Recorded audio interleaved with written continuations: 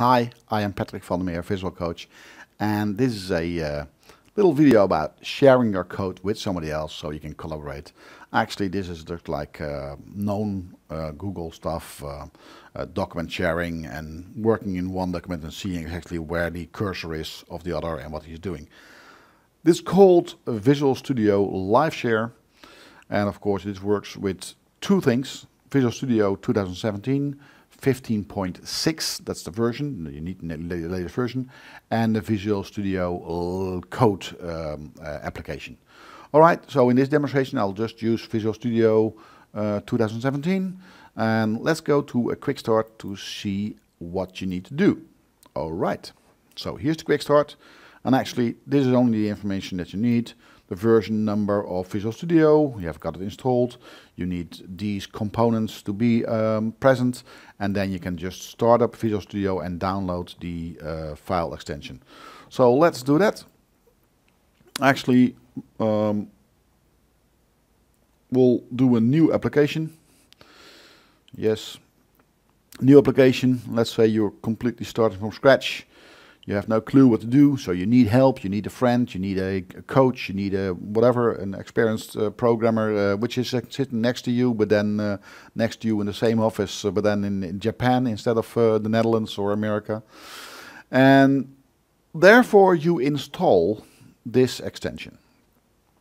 You go online, and you go tools, and then of course extension updates and online, and you type in share.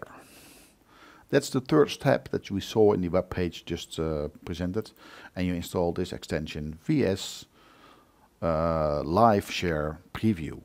It's out late April 2018, so if you're seeing this video a couple of months later, hey, you might not have the preview but the real version. And when it's installed, you'll be presented in your application Visual Studio with this new share button. Alright, so let's go and use this. So what will happen if you press this share? It will say, well, you know, I need access to your firewall. Okay, that's an easy one. That's over here. Just click OK, and that's okay.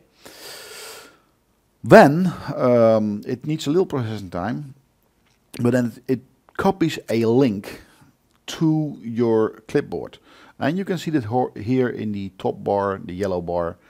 You can copy it again if you like.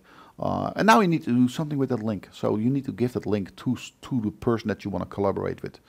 So get Skype running, paste it in the chat box, and he can click that link, or use MSN, or send an email. Any way you pass the link on, you can even just telephone him and spell it out what he needs to put into his browser. So let's go to a browser again. And let's see what happens when he pastes this link into the browser.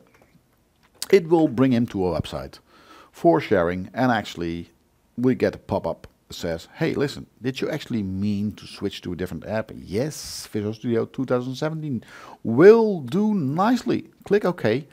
And a second, in this case, because I'm on the same machine, a second version, second instance of Visual Studio will pop up and load all the files that I need. Actually, it will load exactly the files that I'm showing in the other machine. So let's put this on the right side, this on the left side, and now we are actually, he's still joining. It says over here joining. It probably means that he's still copying files up and down. So if you've got a slow connection, it's probably going to take ages. But hey, listen, since I'm on the same machine, there's only cross to Microsoft and I'm back. So, alright, so if I open a file on the original machine, let's say we'll open the main page CS, XAML CS, then it is supposed to open on the other side as well. Actually, there it is. And you can exactly see where the cursor is in this machine and follow it on this machine. And vice versa. If I'm blocking some code over here on the right side, you can see that on the left side as well. You can see who is doing that. So if you've got two different persons collaborating, instead of me on the same machine, 2 times the same account, it will actually show who is controlling the cursor, or actually where his cursor is in the document. And mine could be somewhere else. So we could work on the same document at the same time, or we could work on separate files. All is fine. So let's do a little coding. let's say bool is initialized is false.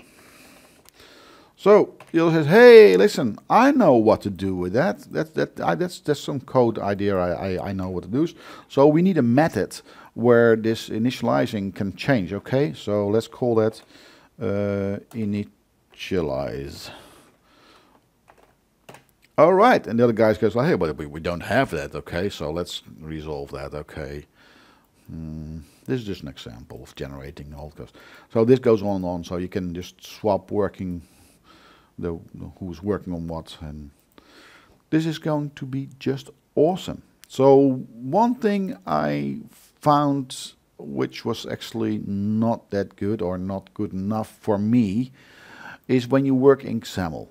So because on the second machine, if I open the same file, so actually it's not opened automatically. That's the first thing I'm complaining about. Secondly is that I've got no preview window on the second machine, on the sharing machine. I only have that on this one. Could be because I'm all on one machine, but I think this is by design for some reason, and hopefully when we're out of preview that will work as well. So let's see what happens if you do something. Let's say we change this color, okay?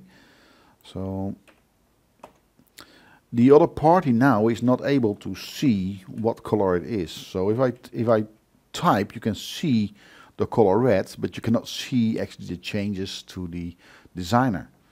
When I do it on this side, and I do here yellow, it works directly from scratch. But alas, I've got no preview. But still, extremely awesome. I want to try this with some friends. Yeah, I'm gonna do that. Thanks for watching and have fun.